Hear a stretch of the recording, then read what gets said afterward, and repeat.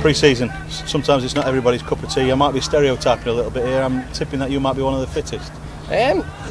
Nah, this squad's quite fit, to be fair. It's up there with the fittest I've been in, so like you says, I'm generally quite fit, so as long as I can keep improving on that and hopefully be ready for the season. No matter how fit you are, those first couple of days are always going to be tough though, aren't they? Yeah, it's like you said, to be fair, even yesterday and today it's been up there with the hardest days I've had during pre-season, so, but like you said, it'll stand you in good stead for the season, and hopefully we're going to be playing 60 odd games next season, hopefully.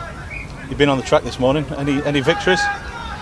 Not really, to be fair. Everyone kind of staying in their groups a bit, so, but it was tough, really tough. So It'll put you in good stead ready for that first pre-season friendly, won't it? I suppose that's what the aim is now. Yeah, like you say, it's a few hard days, and once that's over, you look forward to playing pre-season games, and once they're over, you actually kind of wait for the season to start. So.